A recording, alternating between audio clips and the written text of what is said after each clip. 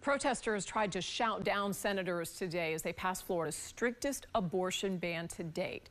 The bill expands the state's current 15-week ban to 6 weeks. News Channel 8's Capitol Bureau reporter Libby Dean has the details in Tallahassee. The protest didn't last long in the chamber behind me, and shortly after everyone was kicked out of the gallery, senators passed that 6-week abortion ban. Defend the right to abortion. We won't go back. From outside the Capitol, taking away choice is an act of violence. To inside the Senate chamber. Dozens shouted from the gallery at senators as they debated reducing Florida's current 15-week abortion ban to 6 weeks. People will die. I'm going to clear the entire gallery. Republicans followed through with that threat, passing the bill with only 2 GOP defections. So the bill passes. The bill sponsor applauded the victory for those opposed to abortion. For 50 years, the killing of innocent children has been legal.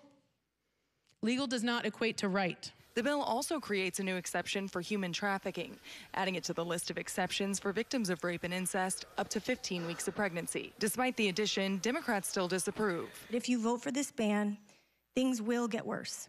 Women will get sick. Women will be permanently disabled. Women will face medical bankruptcy. Women will die. It is a cruel and inhumane bill for the women of Florida. If this bill gets the governor's signature, it would still be contingent on a case playing out in Florida's Supreme Court against the current 15-week ban.